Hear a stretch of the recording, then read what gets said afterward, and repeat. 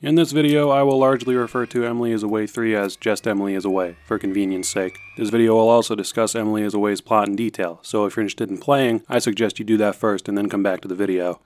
Emily is Away 3 is, surprise surprise, the sequel to Emily is Away and Emily is Away 2. However, whereas the first two games sought to replicate AOL Instant Messenger, 3 broadens its scope and instead is presented through Facebook circa 2008 to 2009. What type of game is Emily is Away, though? Well, in simple terms, it's a dating sim, but that doesn't really do it justice, I feel. It's a dating sim through the lens of a mock Facebook, FaceNook, that lovingly captures the internet culture of the late 2000s and portrays a budding high school romance. If you've used Facebook at any point in your life, it won't take you long to get familiar with the gameplay. The main gameplay loop, like any other dating sim, mainly consists of talking with other characters, picking one of 3 dialogue choices from a chat window. Emily is Away is elevated, though, through its clever framing. If this type of game isn't your thing, that's totally understandable. If it wasn't for its unique presentation, I probably wouldn't have played through it. The game, I feel, tries its hardest to maintain your attention and engagement. Getting ahead of myself a little here, but the entire game being presented and framed this way is, I think, brilliant. This isn't really something any other form of media can convey. Of course, there are many films that take place solely on a computer screen, most even featuring some form of social media as a motif, but by their nature they cannot involve their audience the same way Emily is Away does. What I'm about to say may sound hyperbolic, but this game, on paper, may be the most immersive game I've ever played. Let me explain.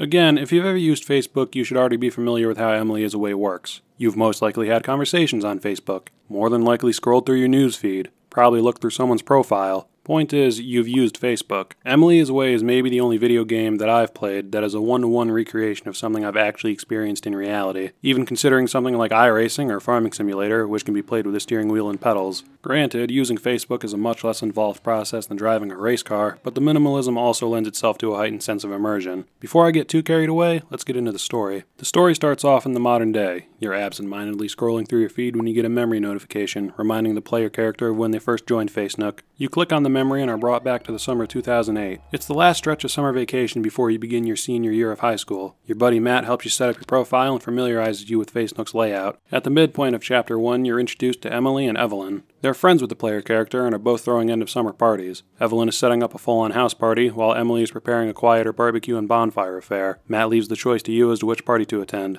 The story somewhat splits from here, but each path will play out largely the same from here until the end of the game. At the start of Chapter 2, you'll have grown closer to whichever girl through the party you chose to attend in Chapter 1. You'll also have grown apart from the other girl, however. It's about a month into the school year now. You shoot the breeze with Matt and he says he's been noticing how close you've gotten with, let's just say, Evelyn. Evelyn messages you chat with her for a bit, do a quiz she forwards you, and then, most likely, you start to open up to each other. The dialogue, for lack of a better term, in this section is scarily authentic. It feels very true to life for the whole game, but this part, portraying 2 teenagers awkwardly expressing their feelings for one another, hit a really powerful note with me.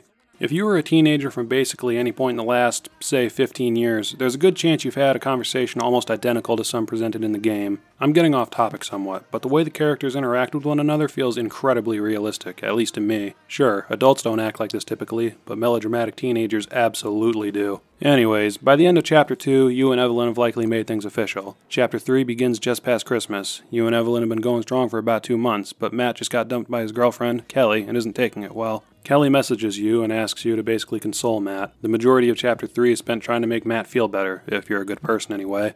You have a date planned tonight with Evelyn, but Matt could really use a friend. You can either choose to honor your plans with Evelyn or spend time with Matt. No matter which you choose, there's trouble on the horizon. Chapter 4 fills me with dread. That's not an indictment on its quality, quite the contrary actually. Chapter 4 serves to plant seeds of doubt in your mind about your partner's fidelity.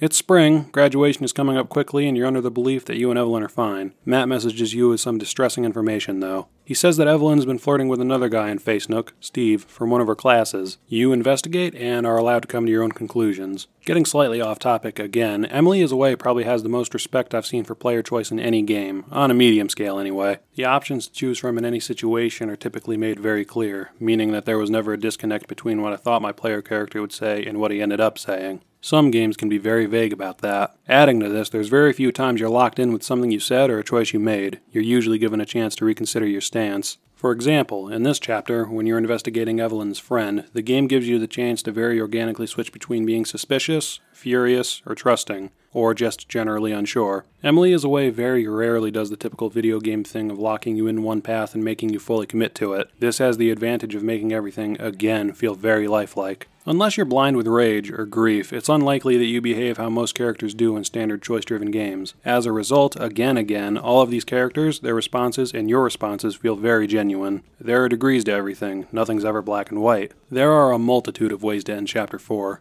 You can aggressively confront Evelyn and accuse her of cheating, ignore it entirely, make her stop talking to Steve, or even just break up with her.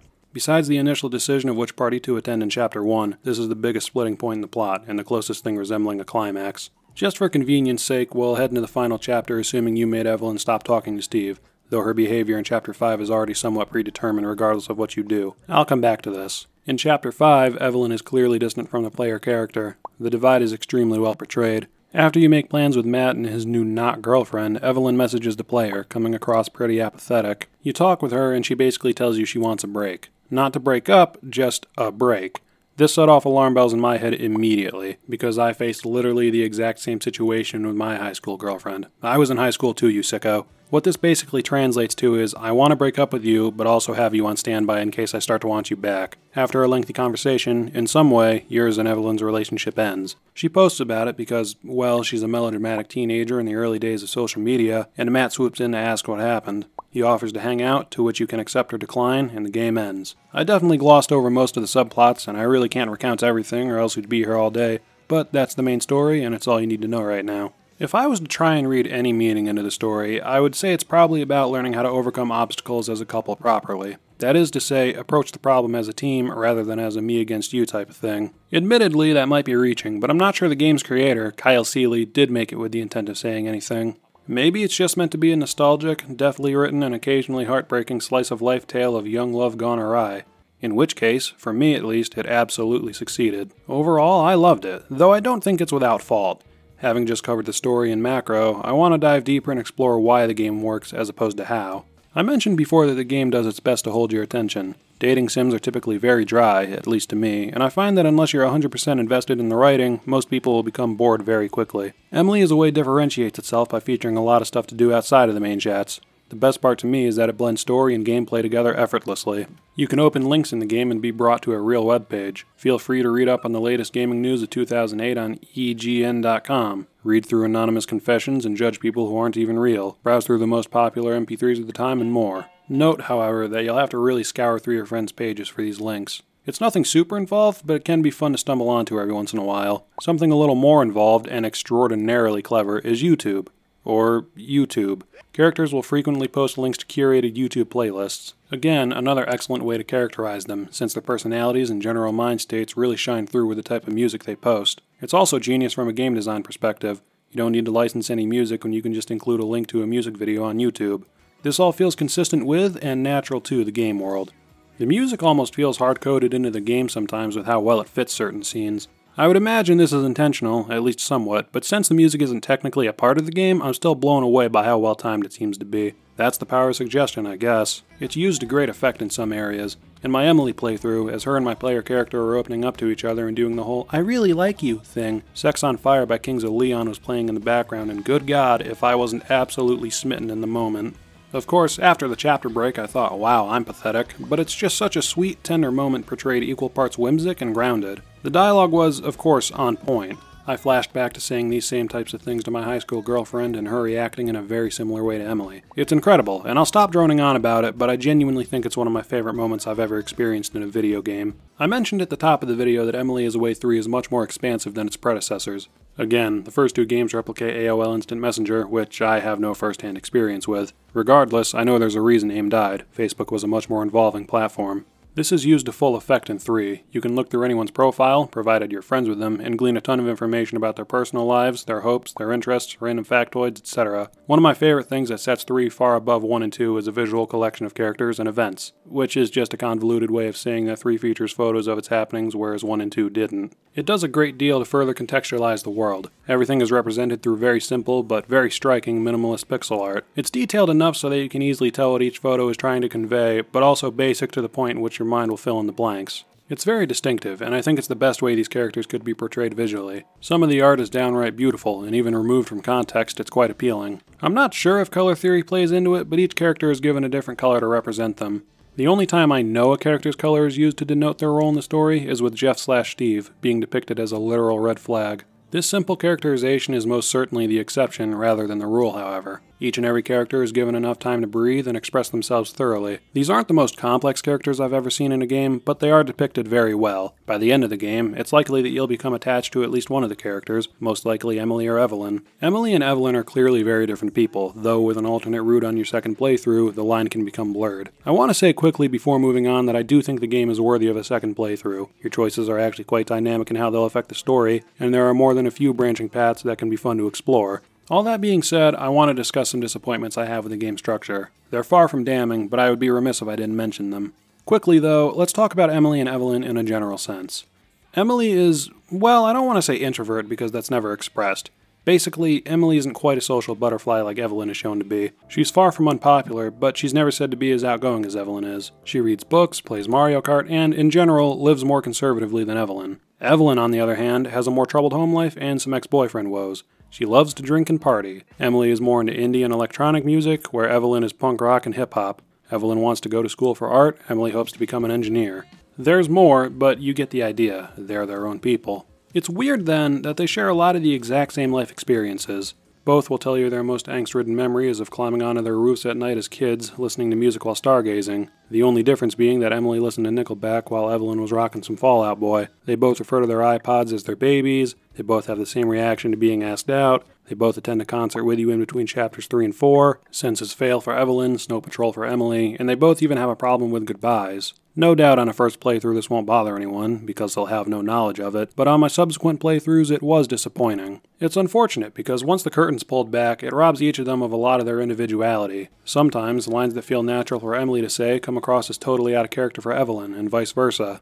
It's not a deal breaker, and like I said, I think both paths are different enough to warrant a second playthrough. It's just unfortunate that so much of one path is the same as the other. Again, there are plenty of differences. They're both clearly different characters in a general sense. They'll both dress up as something different for Halloween, they both want different things in life, and they clearly have different interests. But they're also sometimes literal reskins of one another. I was initially hesitant to make this complaint because, as far as I know, the game is made by just one guy, and he clearly poured his heart and soul into it already. I don't know how game development really works, but I imagine it would be a ton of work to make each path completely different from one another. Again, it's far from a deal breaker, but on a second playthrough it is disappointing. Like I mentioned before, however, there are multiple branching paths to take which can dramatically alter the course of the story. Not everything you do matters, but what does matter really matters. In one of my playthroughs with Evelyn, I made the choice at the end of Chapter 3 to cancel our date and spend time with Matt instead, with Evelyn's blessing. In Chapter 4, I made Evelyn stop talking to Steve.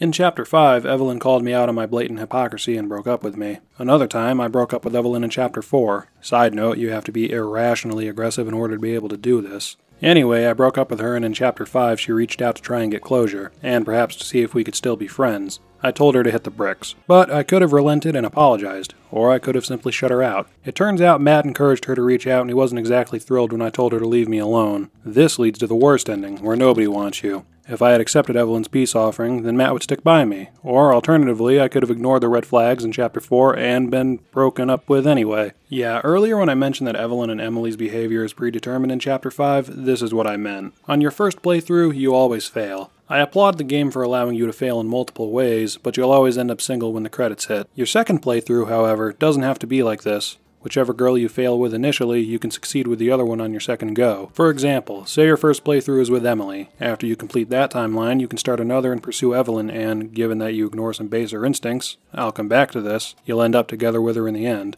The game being set up this way recontextualizes what its main message might be. See, with the knowledge that you can succeed and maintain your relationship in one playthrough, I see the game being about overcoming relationship problems in a healthy way. Again, attack any problem together. With your first playthrough always being doomed to fail, though, it becomes about not always getting what you want. You can try, and you can do everything quote-unquote right, but you're never guaranteed success. It seems even more likely that this is the case considering Matt and Kelly's relationship. When Kelly breaks up with Matt, she tells you that they just grew apart. She doesn't hate him, they just want different things out of life. Matt didn't do anything wrong, it's just life. It's also noteworthy that after Kelly breaks up with Matt, she seemingly starts to date whichever girl you didn't pursue, just like how Evelyn/Emily appears to pursue Steve/Jeff in their respective bad endings. And if you break up with them in Chapter 4, by Chapter 5 they're already dating them. This is brutal. I have a few problems with the way it's set up. First off, I think it's almost impossible to not be naturally suspicious in Chapter 4. Jeff/Steve is clearly coming on pretty hard to Emily/Evelyn, to the point where I felt foolish having to ignore it to get a good ending. I was trying to get the good ending with Emily, and in order to do that, you basically can't call her out on anything with Jeff. I think Chapter 4 would have worked better if it was more ambiguous as to whether or not Emily was flirting with Jeff. Her saying that her prom color should be red, the communication with Jeff through their wall posts, him being really forward.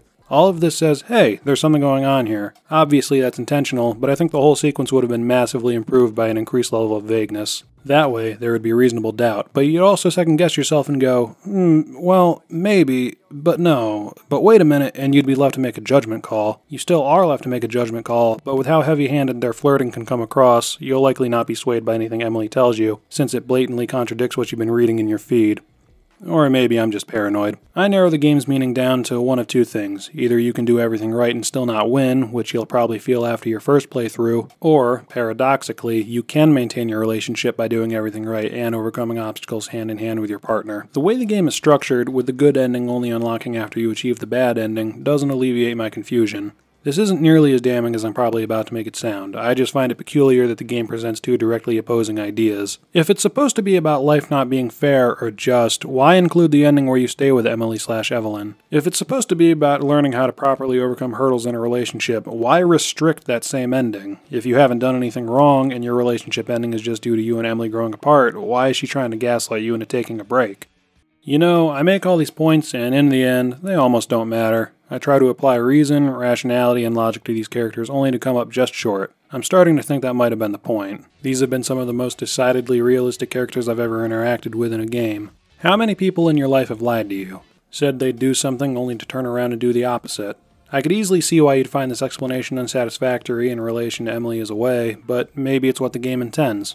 People are irrational, most times without even realizing. Maybe I'm wrong for trying to read so much into it.